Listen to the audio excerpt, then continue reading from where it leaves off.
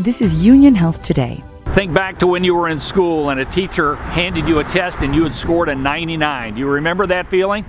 Well, the members of Union Health's joint replacement team, they know that feeling today. Just over 2 decades ago, Union Health created a full-fledged joint replacement program that has now grown into one of the Midwest leading destinations for knee, hip, and shoulder replacement. Just over 3 years ago, Union Health started tracking data regarding patient satisfaction for joint replacement procedures performed at Union Hospital and the Wabash Valley Surgery Center. The initial results, a satisfaction rating of just over 70%. But now, 3 years later, that number has hit 99%. Leah Salvador is the director of the orthopedic service line at Union Health. In the course of 3 years, we were able to move it to the 99th percentile, and to move that is a humongous effort.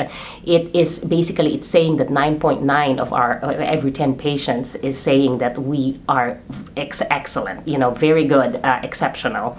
And so the team is very much invested into that. They put their heart and soul into it, and to know that they have achieved that consistently this past year, that's very heartwarming. From a patient's initial evaluation all the way to post-op physical therapy, Salvador says success in Union Health's joint replacement program is the result of a team effort. It's a whole gamut of people working to make it happen, and you just don't create that overnight. It's years and years of dialogue and collaboration. It truly is a teamwork and collaboration of so many people. 99% patient satisfaction, a good reason for several members of Union Health's joint replacement program to gather for a celebratory photo. A small city healthcare system delivering big results.